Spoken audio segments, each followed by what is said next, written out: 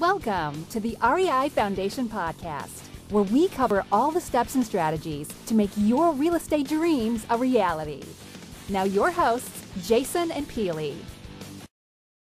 Well, hello again, and welcome to another edition of the Real Estate Investing Foundation podcast. It is Multifamily Monday, and coming off just working on our investment summary and putting together our documents with our securities lawyer, we thought it would be an ideal time to talk about just why it is necessary and most important to have the right team members on your team, specifically lawyers, right?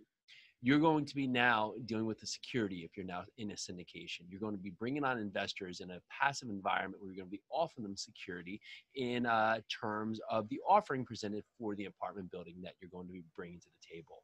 And having the right securities lawyer on your side who's able to protect you and put together the right pieces to, one, make this investment successful, but also help you now cover all the bases that need to happen is very, very important, to say the least. So for you, you need to be specific what you want and then ask questions of that lawyer. Have they done this type of work before? Are they familiar with this type of work? Do they invest themselves? What are their suggestions going to be on the offering? Are they going to look through your summary? Where do they start and where do they stop? Are they going to help you form the entities, your LLCs or your partnerships? Where are they going to stop and start? And are they going to do your filings? All this is important because ideally, if they're not doing it, either you or someone else is going to have to do it.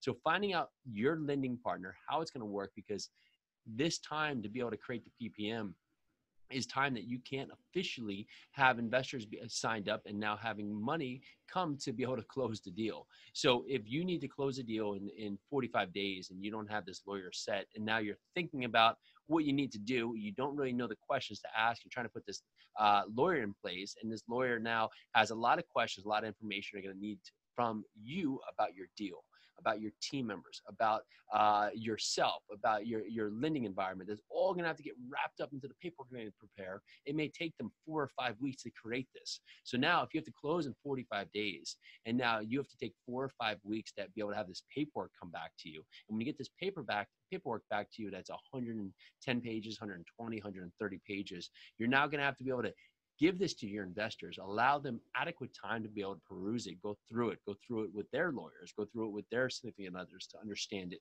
come back with questions, and then get this signed and back over to you. All before you can able to fund, you can see how this can become a very difficult thing in timing. So for you, make sure you have the right team members in place. Have these conversations prior to getting into the deal so you know what's going to be needed, the steps that are going to be needed, what they're going to do for you when this actually gets to the point that you find this great deal.